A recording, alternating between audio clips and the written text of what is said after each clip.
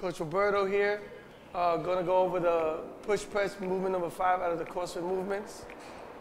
Okay, you're gonna make sure you grab the barbell, both hands. Make sure that you have the elbows slightly in front of the ribs, firm grip, and the feet are narrow with the heels basically under the hips. We're gonna go over what we call a down up or dip and drive. Basically, the first thing is a dip. The dip is a slight unlocking of the knees, which you try to keep the chest from going forward, and then you aggressively push the bar into the ceiling. 3, 2, 1, go. Good.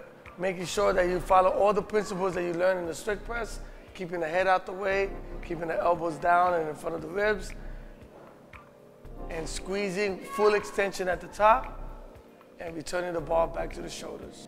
Making sure you put the bar under the chin by the collarbones, elbows slightly down, firm grip, heels about 10 inches to 12 inches apart, head neutral, abs engaged. Anytime you perform any of these movements, the core should be engaged.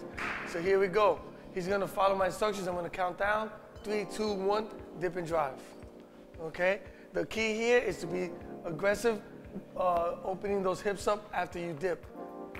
Boom, right?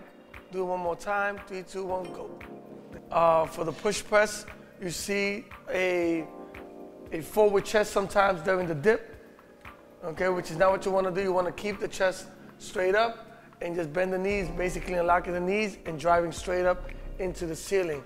From there, the other fault that we see is the arms not extending fully to the top. When you're doing the dip, the bar's showing, or another thing that's common is the head not going through all the way. Boom. Okay? Always making sure that the head is pushing through the bar aggressively.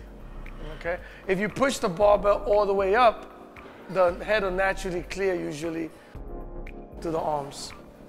Cool.